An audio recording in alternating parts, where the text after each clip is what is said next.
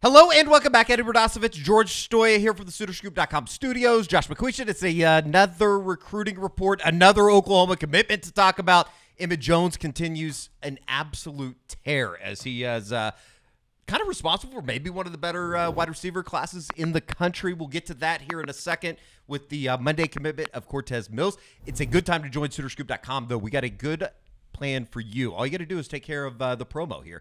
1 month.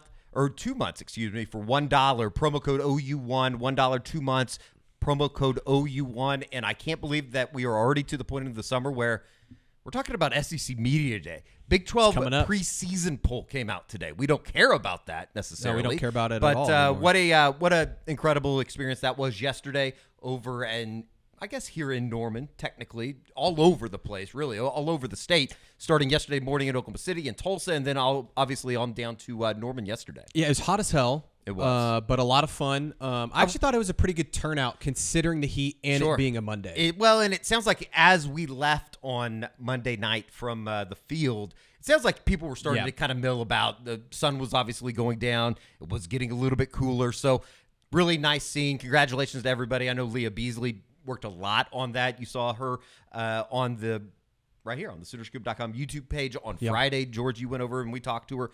It was a smashing success. And congrats to us. We went on the Feinbaum show. We did go on the Feinbaum show. And we crushed it. Apparently, Paul Feinbaum's like one of my best friends in the SEC. So we look forward to working with our new colleague, Mr. Feinbaum, over the next century, if you will. That was a lot of fun, though. It was a lot of fun. We had a great time. It was cool. It was cool, and I didn't realize how much Paul knew you. I didn't either, and maybe a little bit nervous, but I think it was all in good fun. I think I'm going to choose to believe that he really, really likes me, and I have a new best friend. Lost in the mix on Monday. Josh, hello, welcome. How are we? Guys, I'm good. Just living, kind of settling in after all that travel of the summer dad, kids at home life. So, seeing you all just living life on ESPN, no jealousy, none at all. Like just going on runs. I'm actually literally behind the camera. I have my 9-year-old asking me if she can have some Orange Crush while we're doing this. So that's my life right now. Mix a little vodka in there. It'd be a nice little Tuesday afternoon. On Monday, though, they'll sleep. We'll pause for Casey Anthony because that went south. I don't think it's very funny. I'm showing Tiffany this video. Yeah. Well, I'm going to talk to you, Eddie. I'm trying to keep you out of jail. I'm trying to keep you out of prison. You see? On Monday, we did have another commitment, the 20th commitment in the 2025 class. Homestead, Florida wide receiver Cortez Mills. And this was, Josh, I think going back to the official visit weekend, something that had been building over the last couple of weeks. It was something that we had talked about last week in terms of, holy hell, was Oklahoma really going to take a fifth wide receiver? And sure enough, they did on Monday with the commitment. Yeah, I was talking to Josh Newberg, right after that he had made that announcement on the On3 YouTube channel. And I think this was just a matter of Cortez Mills was too good to say no to, guys. Like, I don't think the plan was ever to take 5 wide receivers, but when they were looking at 3, and I think it's kind of like, again, I with my kids, like you go somewhere and they're like, I can't make the choice, and you're like, do I want to make them go through this, or do I just want to let them have both toys and we can go forward? I think Emmett Jones just got to the point where he was like, I don't want to make the choice between Marcus Harris and Cortez Mills. Like, I want them both, and that's what Oklahoma did, and I think it's a sign of what he's doing, guys, because, like, look at it. I tweeted something about this morning. This is only the 4th time in the modern era of recruiting, so it's basically since 2000, that Oklahoma has landed 3 top 250 wide receivers in the country. And you got one from Florida, one from California, and one from your backyard in Elijah Thomas. So it's really, really impressive. And then you look at the impact it's had on this class. 3 of OU's top 7 commitments at this moment, and it'll change, but as of this point in time, 3 of the 7 are wide receivers. Now, That's not exactly the way you want that to be, but it's a sign of how well Emmett Jones is doing right now. Real quick, we'll go through all 5 of them just to add a little bit of perspective. Elijah Thomas, who you mentioned, obviously out of the state of Oklahoma, one of the top players in the 2025 class, one of, I think, our favorites just in terms of what we've been able to see of him live. Marcus Harris, who committed about 2 weeks ago, I believe, #1 wide receiver in California. Cortez Mills obviously adds his name to the list on Monday.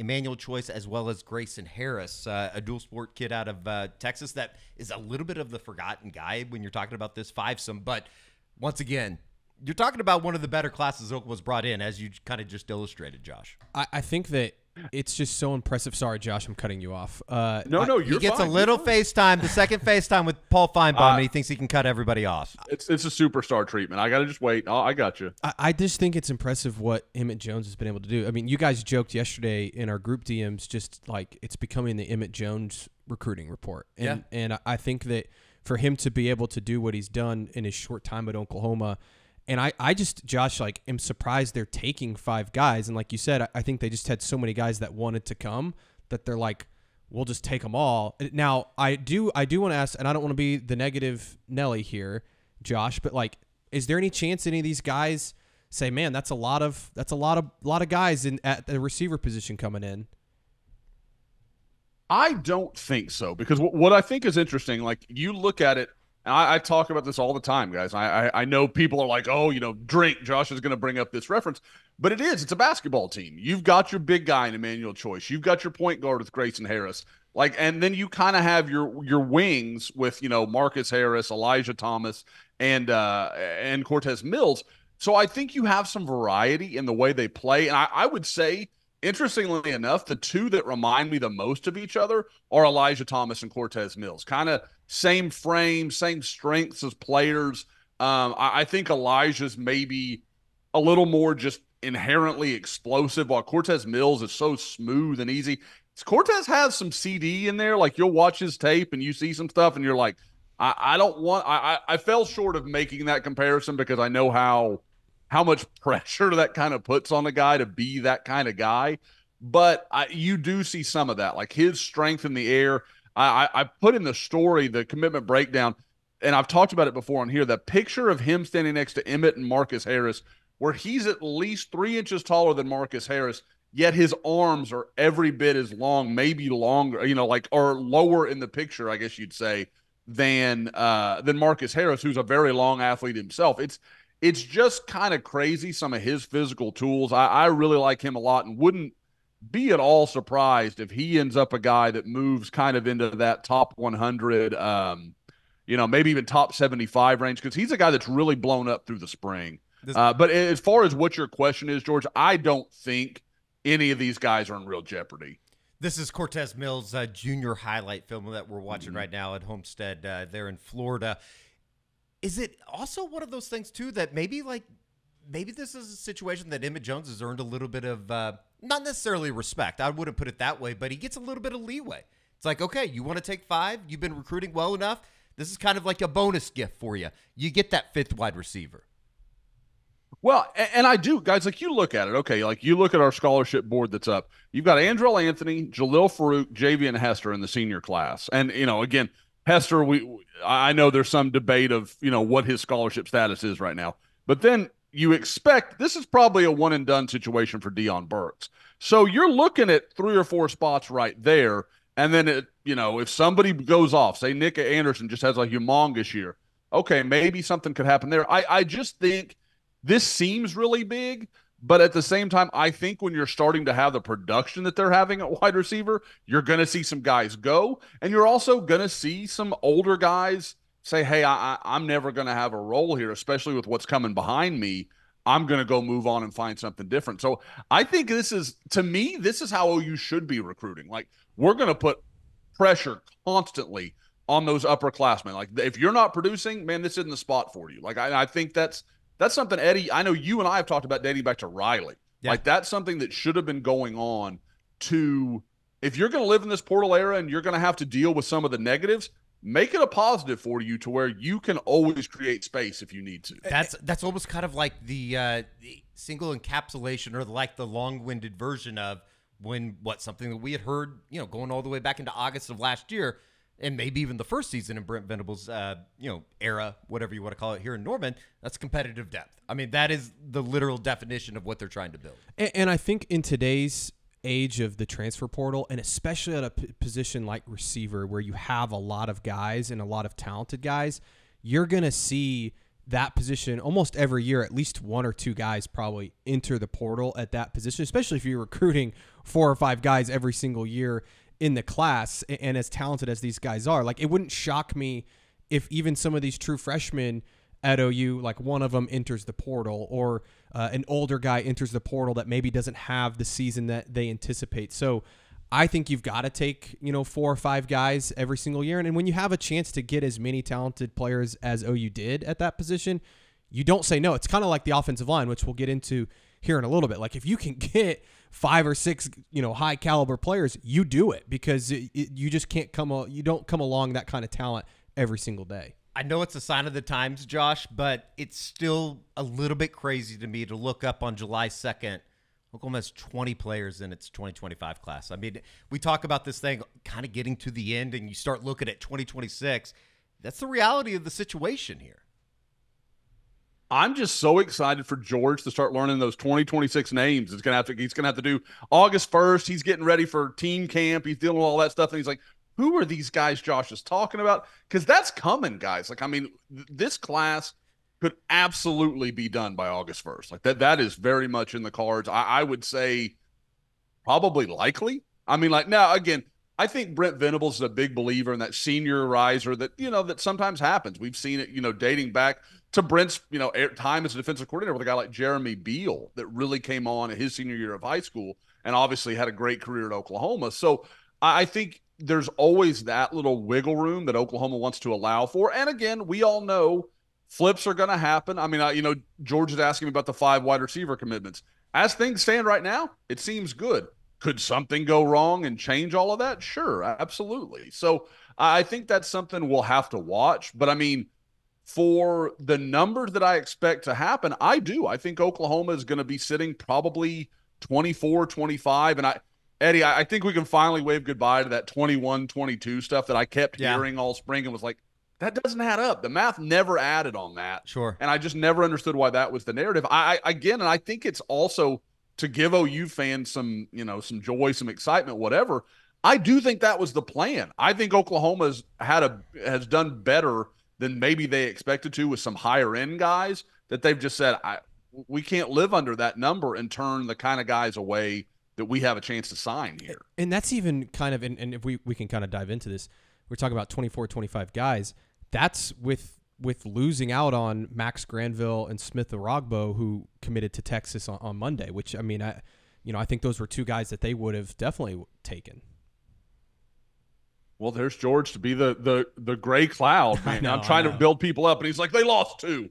But no, you're right. I mean, that wasn't the plan. And what's interesting, George, on Tuesday morning, you've seen Oklahoma start to make some edge offers in the class of 2026. I don't think that's coincidental. I think Oklahoma, they're going to look around. They're going to see if somebody emerges. A couple years ago, Taylor Wine is a really good example of a guy that had a great senior year. OU got involved, took him late. If something like that were to emerge, that's absolutely in the cards. But I think it's a sign of, okay, we didn't get a couple guys we needed. They're still waiting on Cade. I think it's Pietschak or something like that, the big guy from North Dakota. Yeah. They're still waiting for that decision. I think that's going to go their way.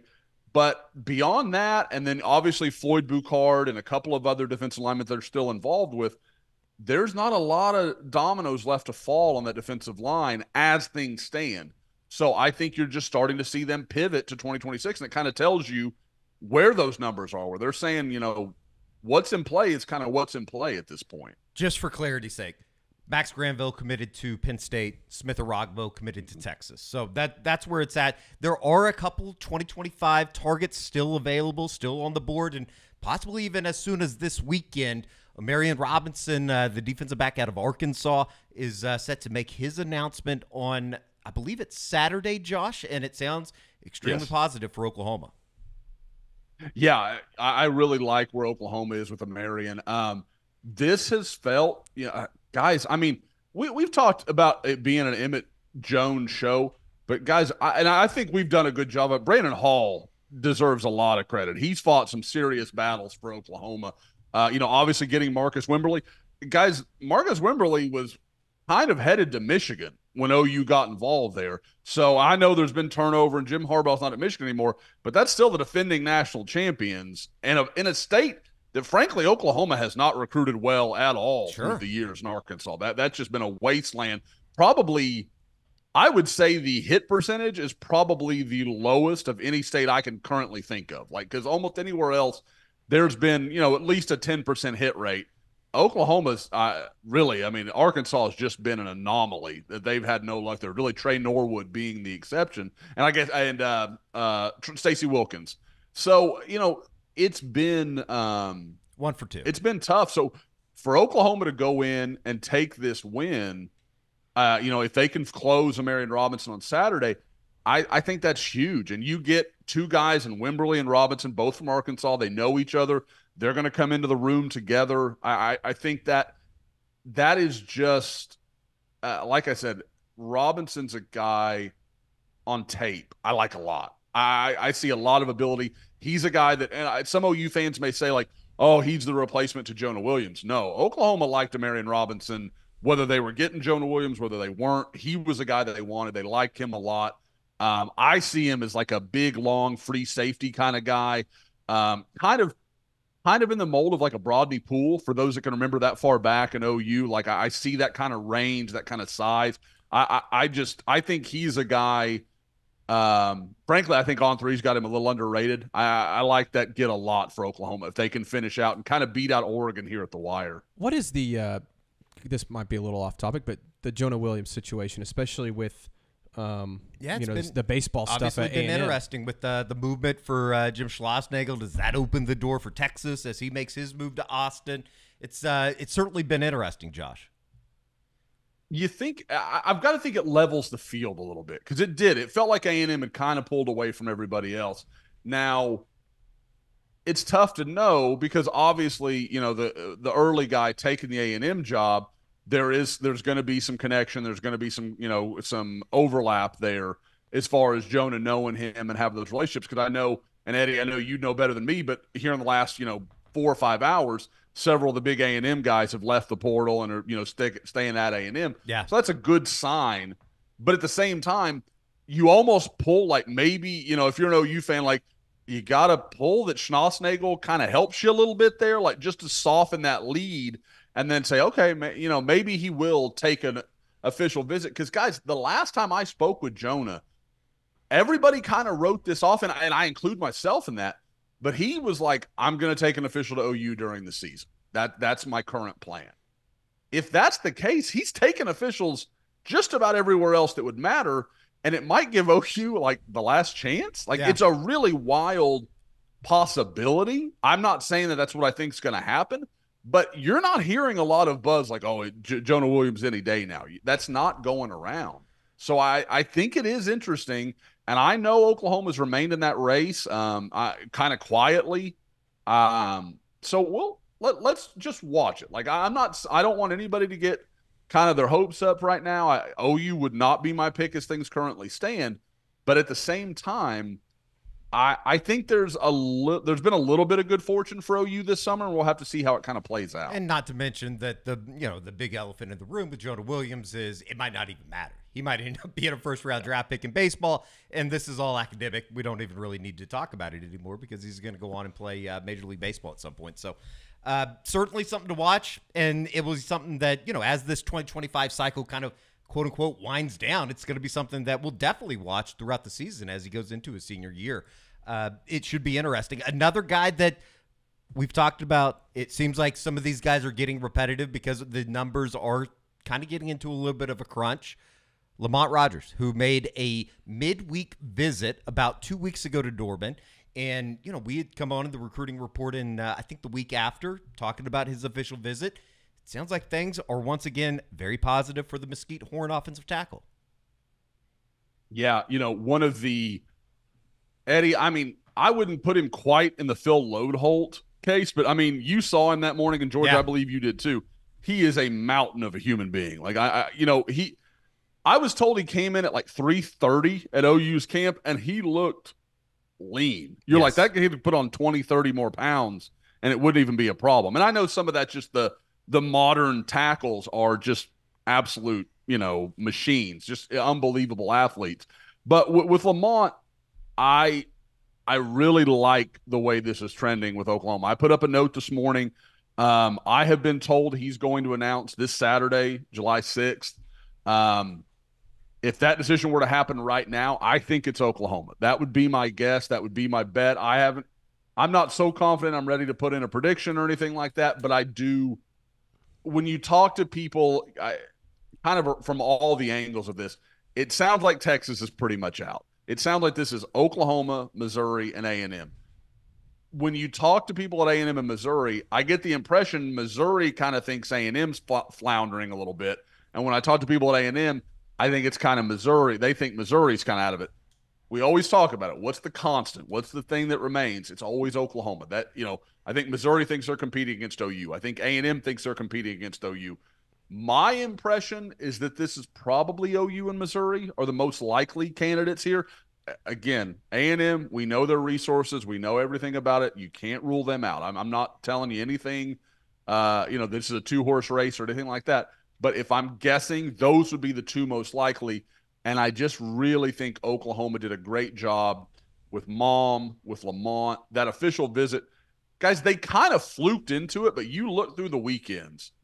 You had the first weekend was Darius Afalava, who obviously Eddie and I talked to this week. OU's already got him in the boat. The following weekend was Michael Fasusi. It was supposed to be Michael Fasusi and Haywood. No, I'm sorry. Haywood was the 21st. Yeah, you're right, George. You're right. It was supposed to be Haywood and Fasusi. That cancels out. So OU on 2 straight weekends got to put all their eggs kind of in one offensive lineman's basket. The next weekend, or the next midweek, is Lamont Rogers. Same deal. He's the entire focus. I mean, we saw it, Eddie. Brent Venables didn't leave Mom's side. Bill Bedenbaugh was there. I mean, they did. He got the full red carpet treatment. Yeah. And then the final weekend, it's Andrew Babalola. So some of it was to plan. Lamont changing his visit was a curveball, and obviously Ty Haywood was not the plan. But it kind of worked out in a way where this may really pay off for OU, and that they really got to isolate those guys and, hey, you're our guy. We want you as part of this class. We're going to make this, a great offensive line class.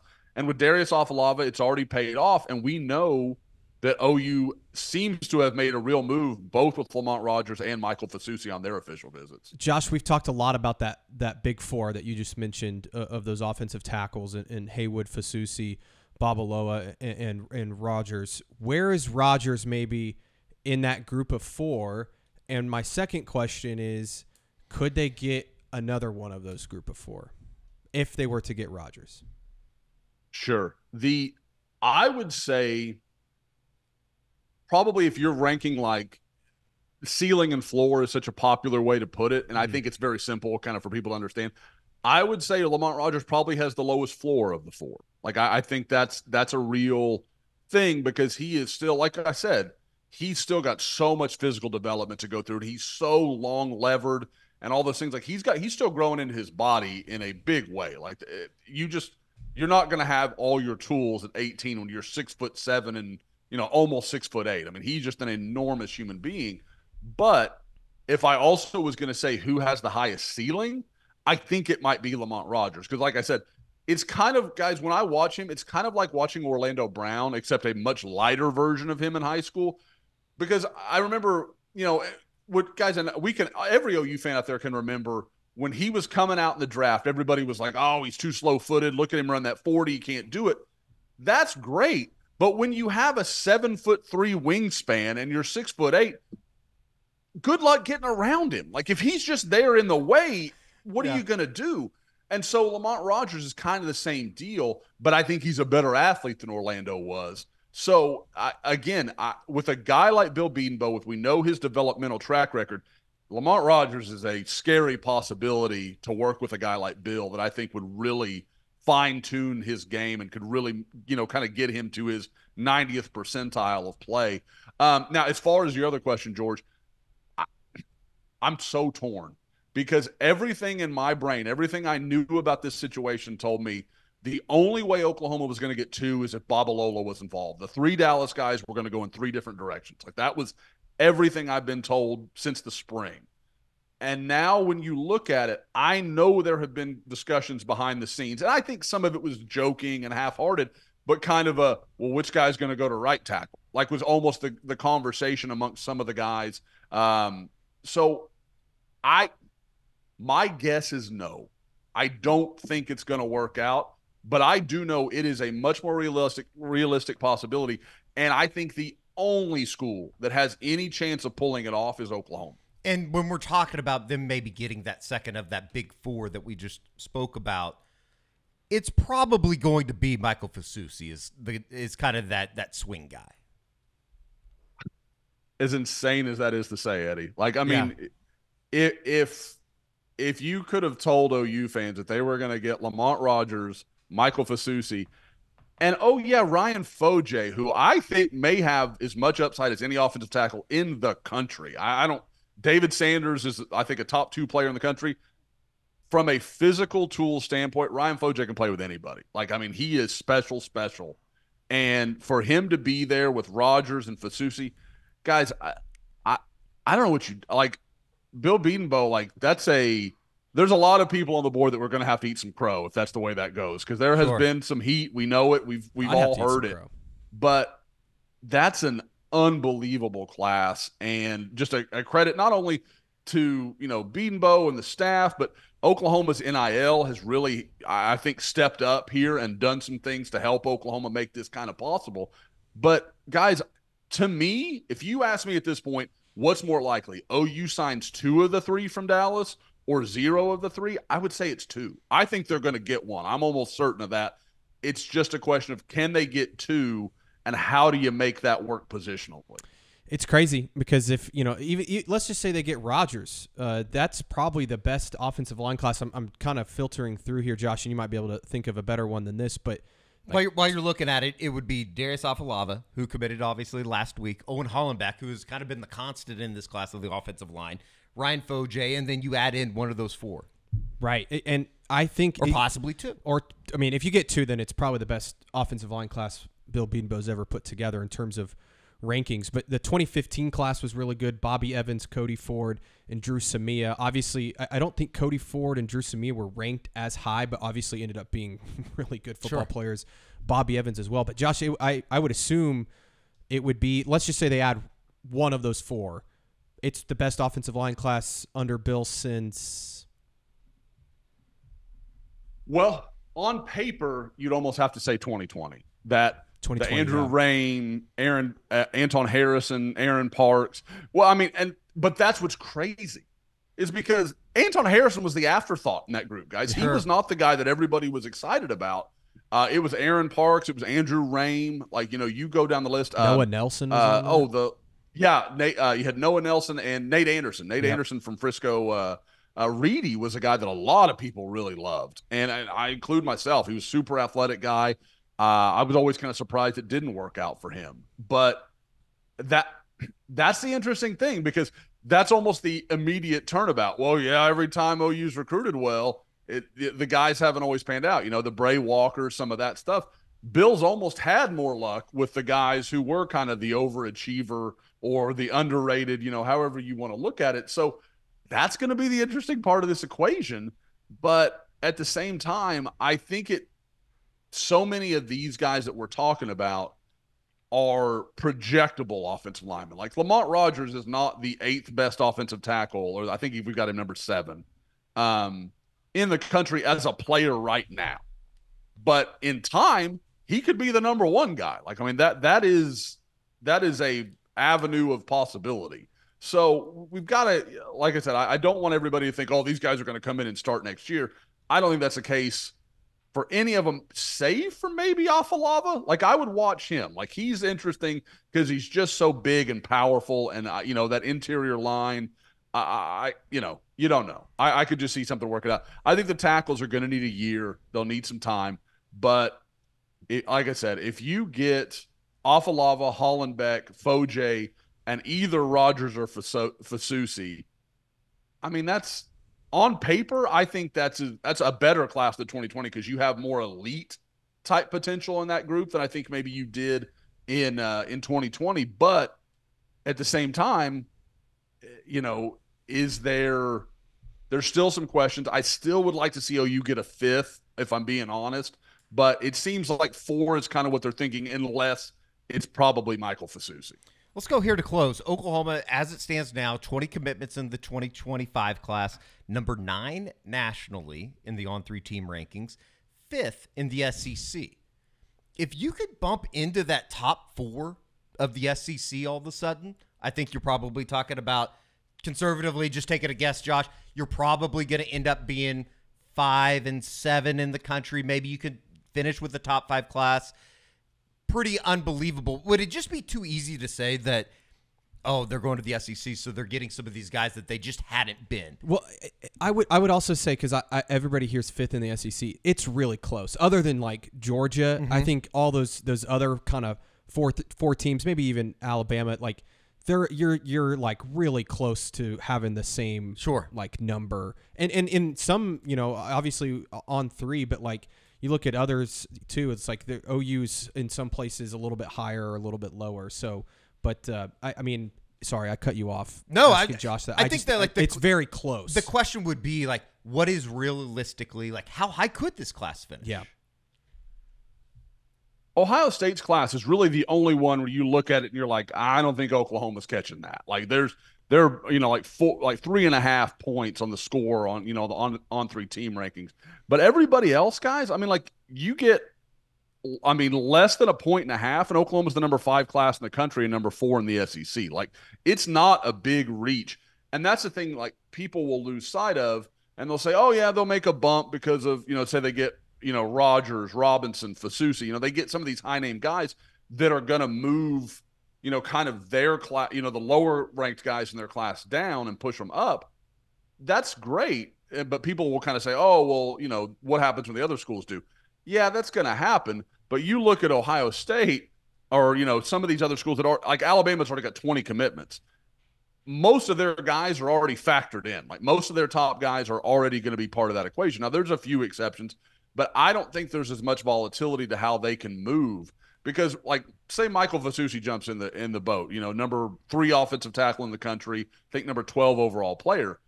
That is going to make a big move because the player he's replacing in the current rankings would be, like a mid 3-star, like a Malik Hawkins kind of guy. And that, no shot at Malik Hawkins. Don't mean we talked about how impressed I just we mean were to with kind him. of, yeah, you know what I mean? Just to kind of give some perspective to people. So that's going to be a big jump because the average, what's being entered into the mathematical equation there is very, very different. We'll have if it gets really dicey, we'll get one of those easels out, and you can do all the math by hand. I won't be doing that. But maybe I got kicked out of college algebra to Josh. But I do think it is kind of crazy though to sit here, and I think I said this on Feinbaum, but like Brent's has a really good chance that I would say that they are going to land a top 10 class. I feel comfortable saying that, unless obviously some guys decommit or they don't land some of these guys we're talking about. That'd be 4 straight top 10 classes under Brent Venables, which Lincoln Riley I don't believe ever did. It's repetitive to a certain sense that I think all we needed to know about this staff just in general as recruiters was being able to keep that thing together after the first year. Yeah. After the 6 and 7 season. Yeah. I mean, they kept it together. We're able to get these guys into campus when I think a lot of people from the outside looking in were thinking, what a failure this is. This first year has not gone well. They're going to lose guys. I mean, it was after the kid from Austin, the defensive end from, what was it, Westlake, that ended up Vasek. Colton Vasek, Vasek. that ended up decommitting, and it was like, oh boy, here they go. They're getting ready to lose this entire class, and they never were able to, or fortunately, they kept it together. Right. So I think that we learned a little bit about kind of the sauce that they have at that point. Well, and I think the thing that we've known from probably the start of the Brent Venables era is that we all felt pretty confident in their ability to recruit. Sure. Like this is a staff that we feel confident that they can recruit not only the top level players that we've seen, but also go out and find maybe some gems that other people didn't see at first.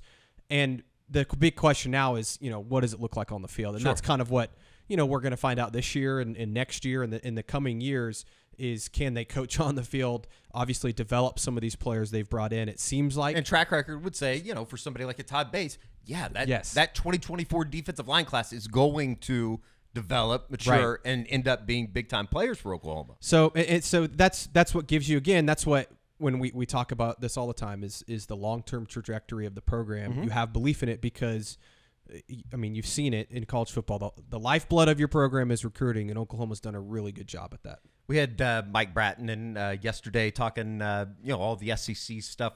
We talked to Paul Feinbaum yesterday about it. It still surprises me to a certain extent, just to kind of close this thing out, and this is more on like the team side of things, how surprised people were with the Brent Venables extension.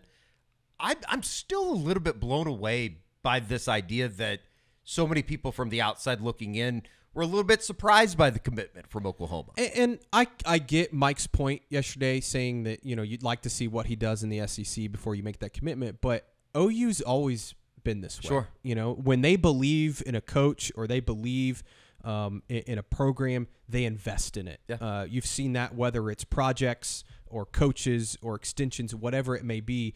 Joe Castiglione has been very open about that. And I get that it's head-scratching to some, and even I think some of us were a little bit, taken back by it. But I do think they believe in the long-term trajectory of this thing. And my other point is, if it doesn't work with Brent, they're going to find a way to buy out whatever that contract is. Just like every other major college football program in the country. If Brent totally fails this next year or the next 2 years and OU wants to go in a different direction, they will come up with whatever money they have to move on from him. Like, the Oklahoma is not any different than any other program.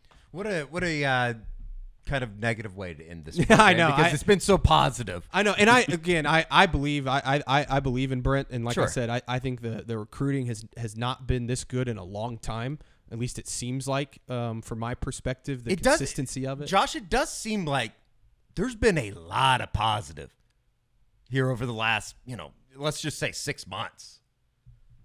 It really does, and it's like I said, so often on official visit weekends, you hear the stuff like, "Oh, it sounds good, it sounds good."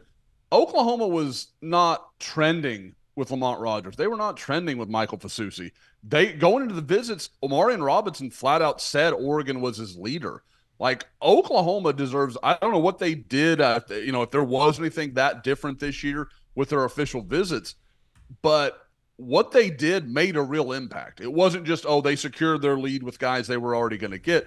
And George, I will say, going back, I had to look, not since 02 through 06 was the last time that Oklahoma was consistently back. I think that was 5 in a row, but that's the last time they recruited top 10 classes at this clip. If they can get another one this year, because that 17 through 19, Riley had 3 in a row. But like you said, 2020, I think they ended up 13th, if I remember correctly. Yeah. So it is. This is historic territory.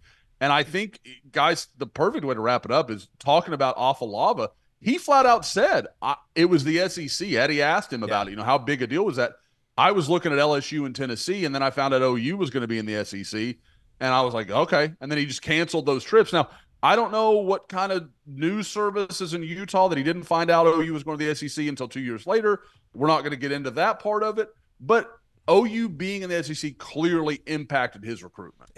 What's crazy, and we'll end on this positive note, when he says 02 through 06, those classes ended up competing for national championships in 2003, 2004, and obviously that 06 class went on to compete for the national championship in 2008. So I'm not saying OU is going to go compete for national titles, because it is a different – college football has totally changed since then with the portal and everything else that goes into that. I think it's very open in terms of teams that can come in and compete for national titles, but it certainly is a good sign. Just need a Panther. 2006 class had a Panther. Just, this one needs one. I don't know if there's much over there right now. Rather depressing. All right. Very good, Josh. We appreciate it, and it'll be interesting over the weekend. Omarion Robinson as well as Lamont Rogers expected to make announcements coming up this weekend, and who knows, we might be reconvening after the holiday and going with 22 commitments as they stand right now at 20. Just real quick, 4th of July is a big holiday. It's a great holiday. Where are you going with this? Grill items. Oh. Hot dog. I thought you were going to do some burger. conspiracy here or something. No, there's nothing conspiracy driven about the 4th of July unless you're not a believer. I love hot dogs. I'm a big hot dog guy. Mm-hmm. I know Bob is a big hot dog guy too. But I think I have to go with a hamburger on the 4th of July, though. Switch it up a little bit. Yeah. Why can't you do both? I mean, you can. I'm going. I think to. you should do both. But if you had to, if you had to pick one, I think a great burger on the grill on the 4th of July with some watermelon. Yeah. Oh, can't beat it. Absolutely. Maybe a little vodka in that watermelon. Josh, are you going to be grilling out this week? Yeah, we'll have something out.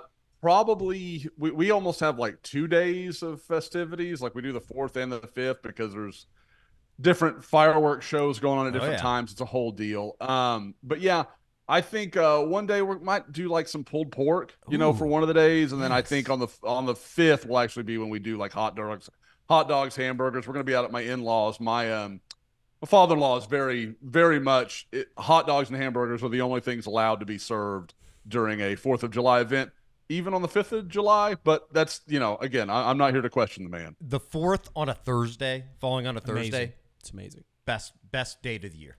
Best date of the year. All right, that's going to do it. Appreciate you joining us here on the SoonerScoop.com YouTube page. For Josh, George, I'm Eddie. We'll see you next time.